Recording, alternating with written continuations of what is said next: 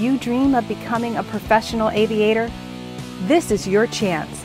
Jacksonville University's award-winning aviation program offers you a career path directly from college to the cockpit of a major airline. The jewel of our program is the brand new state-of-the-art regional jet simulator. The flight training device is a $500,000 CRJ 700 regional jet cockpit, non-motion, built by Aviation. It has dual flight management systems. It is Google Earth for a visual. It's a 220-degree wraparound visual. It has Jeppesen approach plates as far as the database, and we are able to put it anywhere in the United States, at any altitude, in any weather, at any time. We need the device for ABI accreditation and assessment purposes. Also, we have agreements with regional jet partners that allow pathways for our students who start to go on a career path all the way up to the major airlines.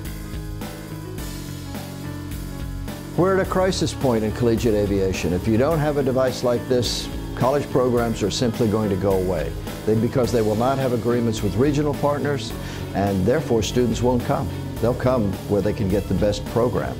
If you don't have the device, you won't be able to give them a culminating experience. It's that simple. We can use this device for several types of training. One is a multi-place airplane type of training, where it takes 2 crew members to fly a complicated airplane. That's a lot more difficult than it seems. We use this device also for advanced automation training. We use this device for complicated checklist training, both normal and emergency procedure checklist training. And we also use this device for speed calibration training, which means that we start our students in small airplanes at about 130 miles an hour. We end up here in the higher flight levels in the 30,000s of feet at 500 and 600 miles an hour. This device is not only for the JU Aviation program, but we'd like it to become a resource for the greater community. We can use it for fear of flying courses. We can use it for airline pilot for a day orientation courses for people who have questions about this type of flying.